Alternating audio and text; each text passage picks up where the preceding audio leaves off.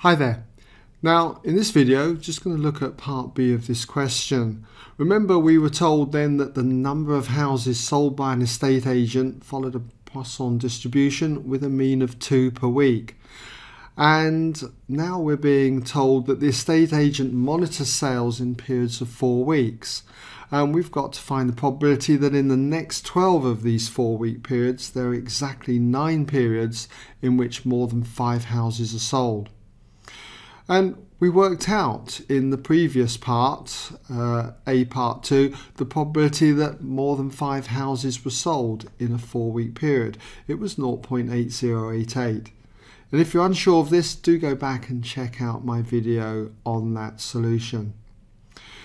So for this one here, part B, what I need to do is to define a new random variable. I'm going to say that that random variable is y.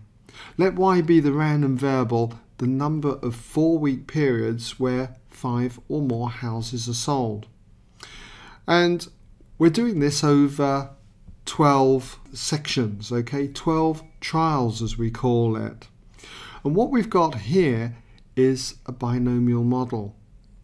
Just briefly tell you why it's a binomial model. If we were to look at a tree diagram for something like this, we'd have 12 trials. I can't draw 12 trials.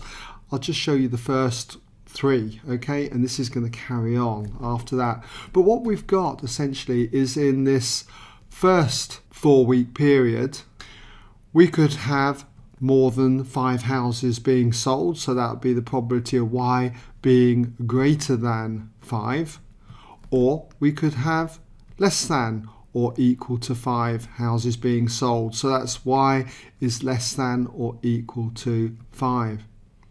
Now this is going to carry on like this. In this second 4-week period, you could find that the estate agent sells more than 5 houses, less than or equal to 5, and so on here. And it's going to carry on like this, okay? So I hope you get the kind of idea.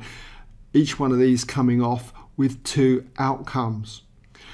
And it's going to carry on over the 12 trials. Now if I assume that all the probabilities stay constant, they're independent and occur at random, then what we've got here is a binomial model. So I can say that where y is distributed binomially, and there's 2 parameters to the binomial distribution. The first is n, the number of trials, which is 12, and the second is p, the probability of success. And that will be where the estate agent sells 5 or more houses in that 4-week period. And we've seen that that probability from A part 2 was 0.8088. So what we've got to just work out now is the probability that there will be exactly 9 periods in which more than 5 houses are sold. So that's going to be the probability that y is equal to 9.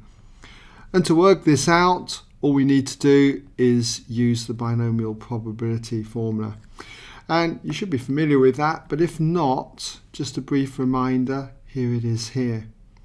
So what we would have is for NCR, it will be 12C9, so we've got 12C9.